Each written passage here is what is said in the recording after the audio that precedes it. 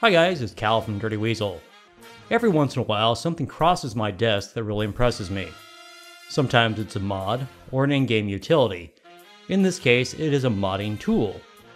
Now I know the tools aren't that shiny and make people go ooh, ah. But think about what tools like Loot, TES5Edit, or Rybash allows us as modders to accomplish and how they make modding easier. Well, recently Mator the Eternal has released a new tool called the Merge Plugins Standalone. Many of you know Mator's work with the xEdit merge plugin script, and I've covered it in past tutorial videos when merging multiple ESPs. This new tool is for combining mods from Bethesda games which have ESP and ESM files.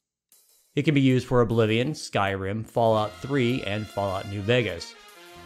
Presumably, it should also work with the upcoming Fallout 4 once we get our hands on the game. Both Nexus Mod Manager and Mod Organizer users can utilize this tool. The Merge Plugin Standalone doesn't just combine the contents of plugin files, like the xEdit script for TES5Edit.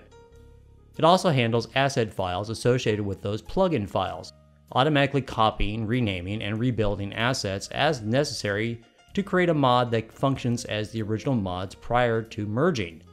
It also provides a dictionary file built from reports submitted by users as a guide to the tool's effectiveness at merging various plugin files. Overall, Merge Plugins provides a powerful interface by which merges can be created, tracked, and rebuilt. The potential of this tool is just amazing to me. Keep in mind that it is still in the beta phase of creation, and some parts of it are not fully fleshed out. You can get this now by going on the Nexus forums and looking for the download links on Mator's header post. I'll include all relevant links in the video description so you can find all the information easily. It includes a PDF file for its use, and I suggest you read it thoroughly. Mator assures me that he will be making a video tutorial for it when it approaches a more complete state. I'll keep you updated when that is published. So far I've been testing it on my rig for Fallout 3, Fallout New Vegas, and Skyrim using Mod Organizer. And I have to say it works as described.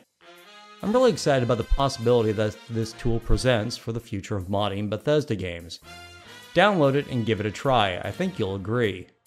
A big thanks goes out to Mator the Eternal for giving the modding community this valuable tool. My name is Cal, I'm from Dirty Weasel, and I'm signing off.